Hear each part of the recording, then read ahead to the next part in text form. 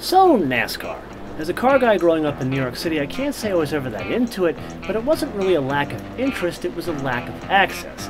Yeah, I had a cousin who was more of an uncle that took me to qualifying at Pocono, but then shortly thereafter, I got bit by the light, fast, and nimble car bug, and that probably explains why in the past 6 years of this show, we've looked at Le Mans cars and rally cars, and hell, we've even competed in rally. But friends, I feel it's high time you and I change that. What better way to do that than to go to the mecca of the NASCAR world, Charlotte, North Carolina, and meet with the grandest of grand poobahs in that world, Hendrick Motorsports.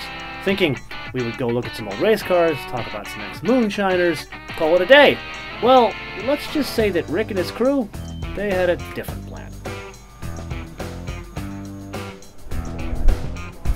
Okay, this may look like something your father taught you way before you got your license, but instead, friends, this is the most important principle of NASCAR.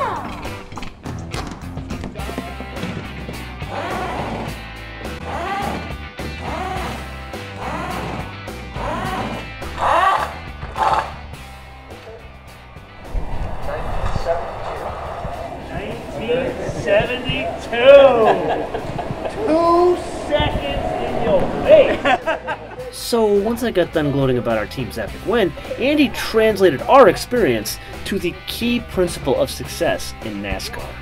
We're not a peak performance sport.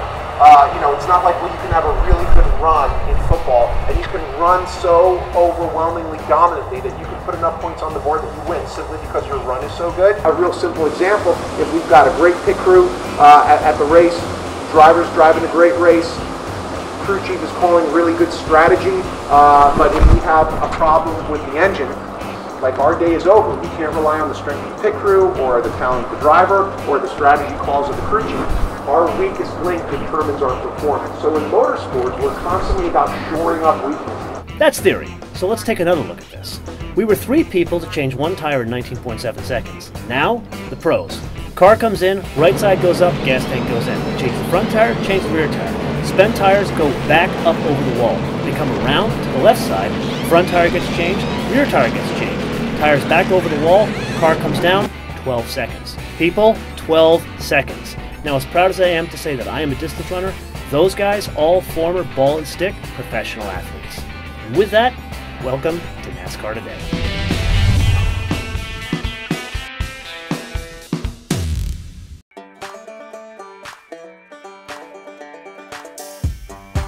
You know the old saying, a smart man knows his strengths, but a smarter man knows his weaknesses. So I felt it high time that I learned the rules, really understand how things work. Okay, these are the scales? Yes, we use scales right here. And what's the weight, the ideal weight you're looking for these things? 3,300 plus however much the difference of the driver's weight is. Oh, so they actually weigh the driver separately from the car? Yes. Wow. Drivers that are way over 180, anything over 180, that's the cutoff point. Have to weigh 3,300 pounds. And it goes down in 10-pound increments after that, all the way down to 130, I think. Let's say Danica Patrick, who's fairly light. Yeah, she's on the 130 side. Probably or less. She's less than that, but her car still has to meet the 3,340 pound minimum I see. for weight. And are there any other instruments you're using for the weight in besides just the wheels? Well, actually, we take all the measurements for the car, the camber, wheelbase, tread width, housing location, things like that on top of the platform here. And then after we do all those measurements, we'll roll forward onto the scales and we'll scale the car from here. This actually folds up to no wider than the actual scales itself. It has wheels on the bottom of it, so we can take it and roll it in the back of the truck. And then what's this here? Is this just the ramp to get it up? We actually check the frame heights of the car back here. They have to meet a minimum of 6 in the front and 8 in the rear for the actual chassis itself. And the body requirements are measured off of the front split. And they have a 1/4 inch window that they have to be in the green. Wow. And post-race, they get yellow. So sadly, we didn't pick a great day weather-wise. It was raining for the past 2 days, and it even rained this morning. That's where these come in. These are track dryers. So basically, it's like a big vacuum cleaner that they go around the track, and there's 1, 2, 4, 6. Yeah, it'd be great. I'll open up the side. So how does this thing work? It doesn't suck anything, it just pushes air. Oh, so it blows air. It blows it out. Pushes the water out. Oh my God, look at that thing.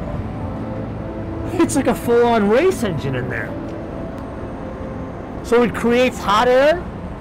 It doesn't put much hot air down, but it is mostly air to push the water off, then the jet dryers come and put the heat in it and dries it up real quick.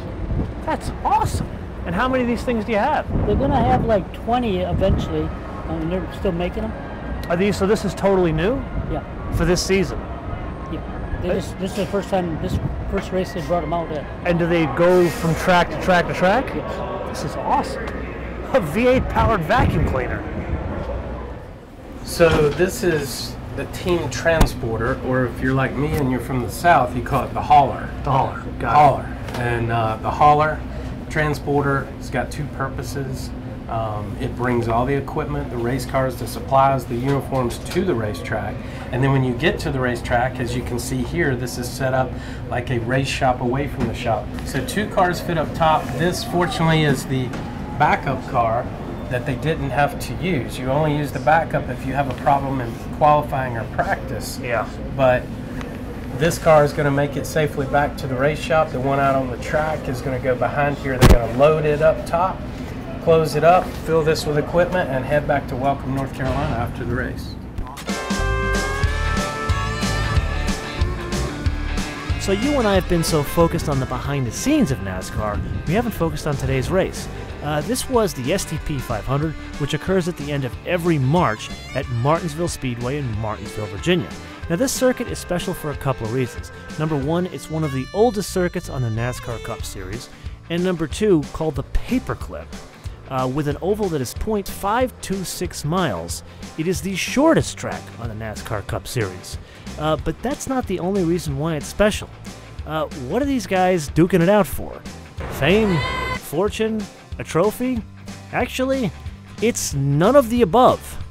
These guys are racing for a grandfather clock. So with that, who went home with a clock today? Well, the answer to that question is kind of the reason why NASCAR is unique. From an outsider's point of view, it looks like there's a bunch of guys racing effectively 3 cars, a Chevy, a Ford, and a Toyota. But in today's case, there were 2 guys duking it out until the end, Jimmie Johnson and Kurt Busch, both of whom race a Chevrolet SS. But this is where they diverge. Kurt Busch, who races for Stewart-Haas Racing, got into a wreck early on in the race. But then he had to fight his way through the pack to get back up to Jimmie Johnson. Jimmie Johnson, who races for Hendrick Motorsports, he led 296 of the 500 laps. But it wasn't until the last 11 laps that Busch took the lead from Johnson to win the race. Far more interesting, we already said that they're both driving Chevrolets. But here are 2 separate teams. Both are driving a car with the same chassis and the same engine. So, with that, answer me this. What's NASCAR all about? The car, the team, the driver, or perhaps all of the above? So we started out this film with a profound lesson, which reminds me of a life lesson I learned from my mentor years ago, and that is, plan your work and work your plan. That's effectively what NASCAR is. It's a large governing body that kind of sets the parameters for the car, even down to the details of everyone gets gas from the same place, everyone gets the tires from the same place. But that's the point where the individual teams kind of take over. Like, for example, here's a guy that's prepping tires. Or here's a guy that's shaving fractions of a second off the overall pit time by gluing the lug nuts to the wheels. But hey, this is life. Shit happens. There's even a guy, tools, and in this case, sort of parts for when life doesn't go according to plan. So about this point, how many of you still feel that NASCAR is all about ovals and left turns?